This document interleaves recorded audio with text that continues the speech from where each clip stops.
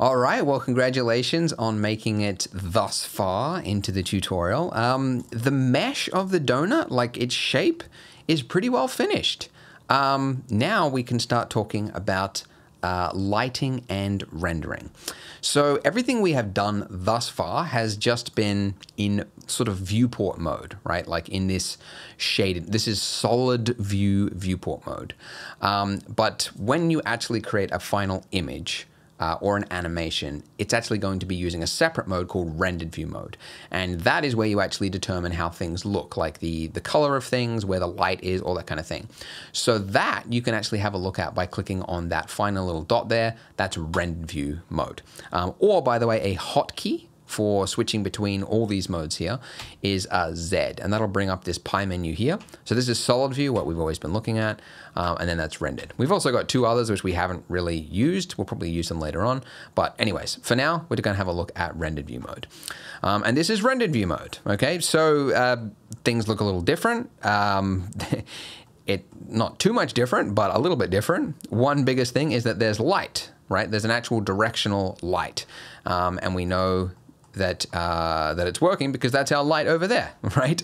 Now, if we move this light in closer, which we could do just by hitting G and sort of move things around, and I just realized this screencast tool is turned off. Okay, good. Should keep that active. So if we move this light in, just closer to our donut, like so, you can see that as I move this around, that it's the light and the shadow is reflected on that donut there. Okay, so let's make this scene a little more interesting, because right now there's like the donut's not casting any shadow onto anything else because it's just a donut hovering in outer space, basically. So let's add in a plane. Okay, so for some reason, by the way, my cursor, that little cursor, is turned off.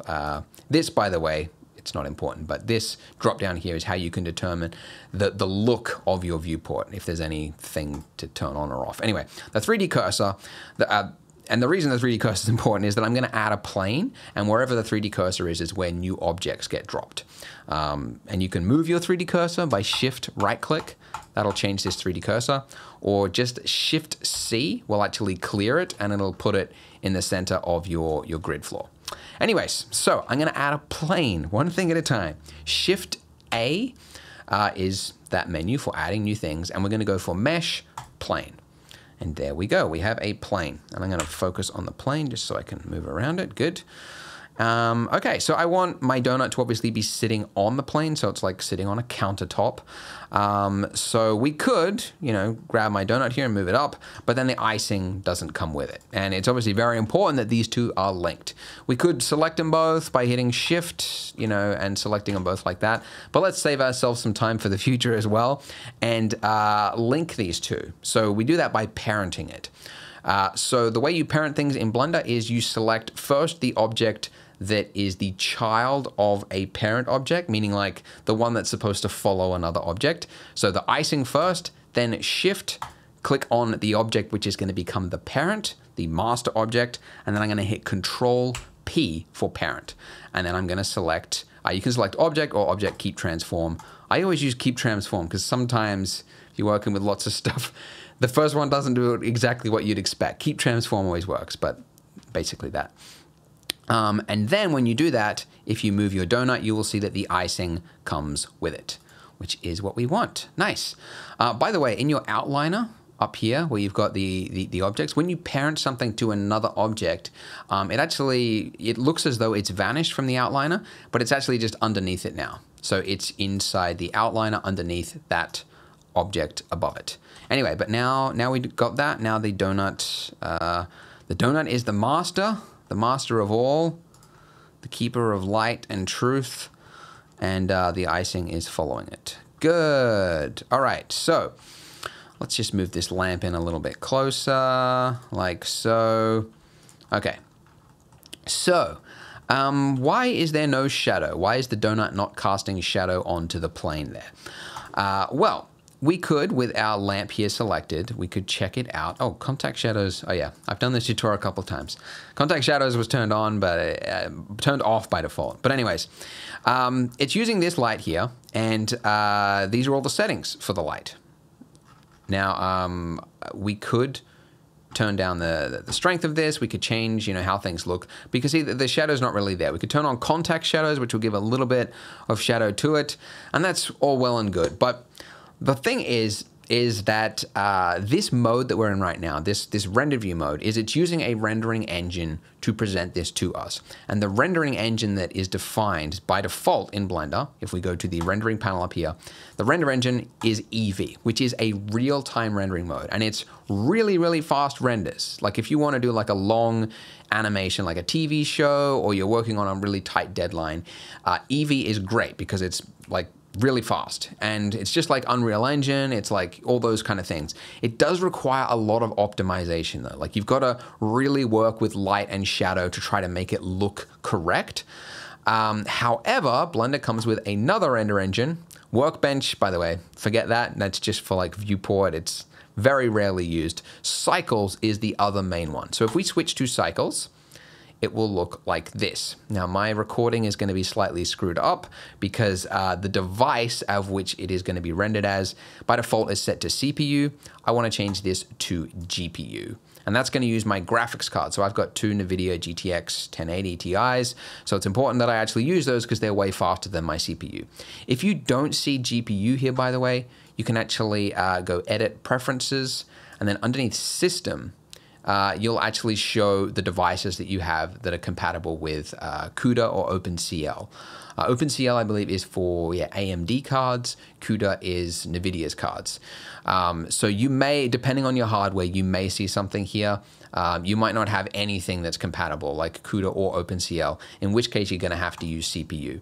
And that's fine. It's just CPU is generally a little bit slower than GPU. So you'll still be able to render. Doesn't matter, but it just might be a little bit slower. Anyways, I'm going to use GPU.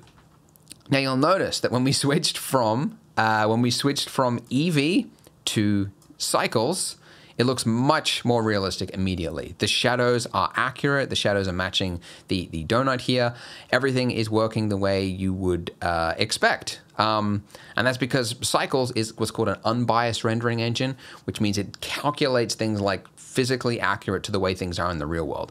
It's like throwing light inside the donut, and it's like bounce lighting around inside this ring here. If there was different colors, you would see like light bleed, like it would reflect the light onto other parts of it. These shadows here, they're all accurate. Animated movies like Pixar, Disney, all VFX, everything like that uses render engines like Cycles, unbiased, ray-traced engines. Video games use something like Eevee, although Eevee will not allow you to create a game. It's not a game engine, but the way it functions is very similar. So anyways, a polished, high-quality image or animation, you want to use Cycles. So the one downside to Cycles is that it is grainy. So you'll notice that like as you move around, it's like super heavily grainy, and then it gets less and less grainy as time goes on. And you can actually see in the top left-hand corner, the samples there being counted, so it'll stop at 32, and the higher you set those limits to, when we get to that, the less grainy it will become. Anyways, so I know this tutorial, there's not a lot to this tutorial other than explanation, but it's quite important, so I'm spending a whole video just talking about it. But anyways, let's render out like a very simple image. So the camera is what will actually be defined, like what you will look through when you hit render, like to actually render a final image. So you can actually look through what the camera is seeing by clicking that little button there, or by hitting the shortcut as it's displayed, number pad 0. And there we go. I'm looking through the camera. So we're way, way, way, way out there. Now, you can move the camera closer, but you'll notice, like, if you move the view or like use the middle mouse or whatever to orbit, you are no longer looking through the camera. So the camera will stay where it is unless you use the controls designed for the camera, which is similar to like if you're moving an object. It's G to move that object, and then you use the middle mouse, you push that once, and then you can like zoom in. Now, a lot of people from other software and even like beginners are like, they find it very weird the way this functions.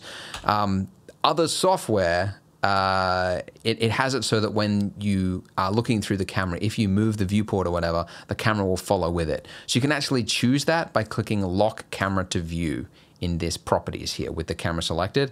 And now as I move around, I can use the standard controls, middle mouse, orbit, scroll to come closer, etc., and the camera will follow. So you can use that if you want. Or the other way, by the way, is like, this is the way I like to work. I get my position, like where I want the camera to be like looking, just in like standard view mode like this, and then I hit Control-Alt-Number-Pad-0, and then the camera will snap to the location that I'm looking at right there. But anyways, I just want to do like a very simple, like this is a full tutorial which will go into like, we'll add brick in the background and coffee and a plate and all that kind of thing. But for now, I just want to have like a very simple look, right, of the donut on a plane. So I've got some light there. So if I was to render this right now, which you can do by going to the top corner and hitting render, or the hotkey is F12. Anyways, when I do that, this will happen. You'll see that it starts, you've got like these little squares that will appear. It'll start in the middle and it'll sort of spiral out.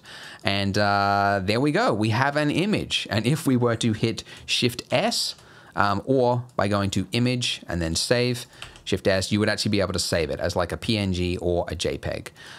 Very simple, right? So it doesn't look very good. Doesn't look very good at all. It's very white, looks like it's made of clay.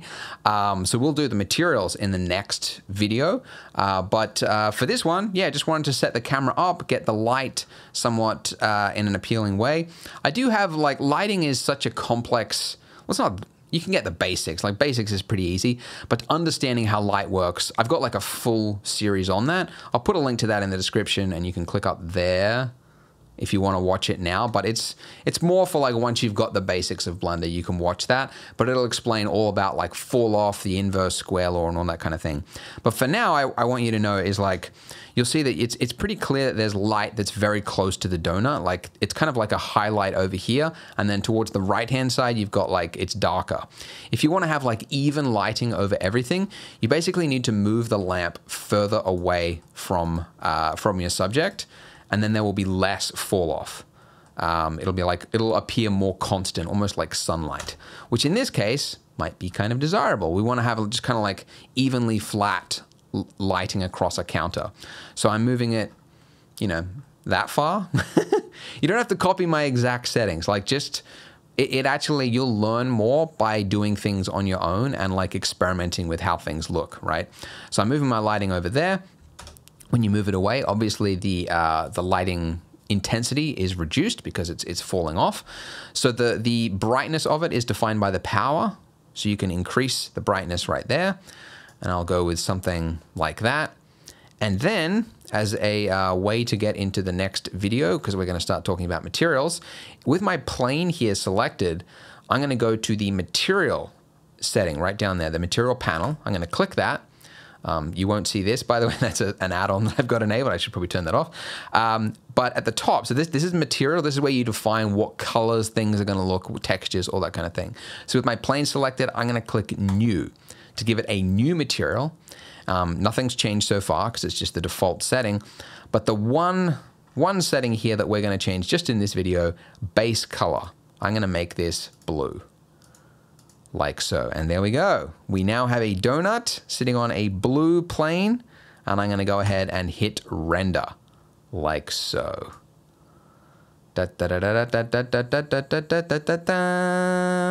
There we go, and then let's go save it if you wanted to.